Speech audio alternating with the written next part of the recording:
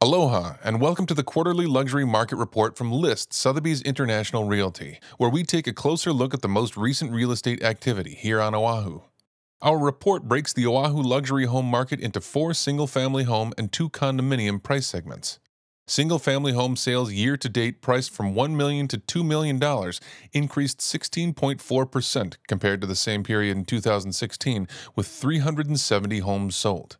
This price point has 5.8 months' supply of inventory, a decrease of 21.4% compared to last year at this time. For single-family homes in the $2 to $3 million range, sales increased by 9.8% to 56 homes sold, up from 51 for the same time period in 2016. Months' supply of inventory decreased by 19% to 11 months.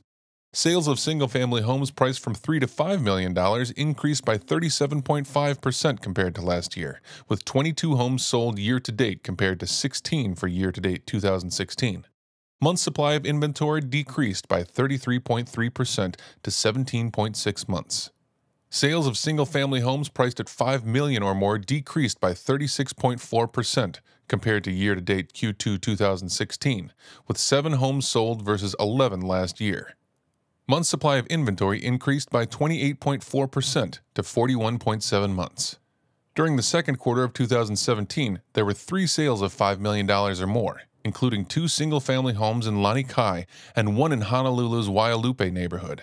In 2017 year-to-date, the luxury condo market continues to show strong sales growth.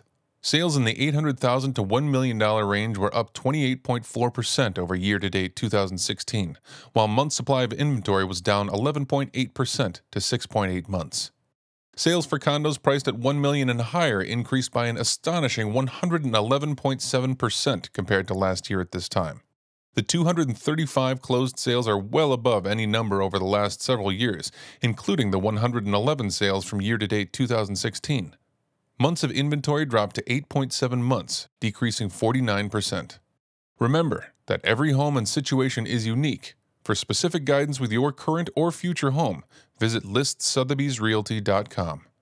That's the Oahu Quarterly Luxury Market Report for this quarter. Check back soon for the latest.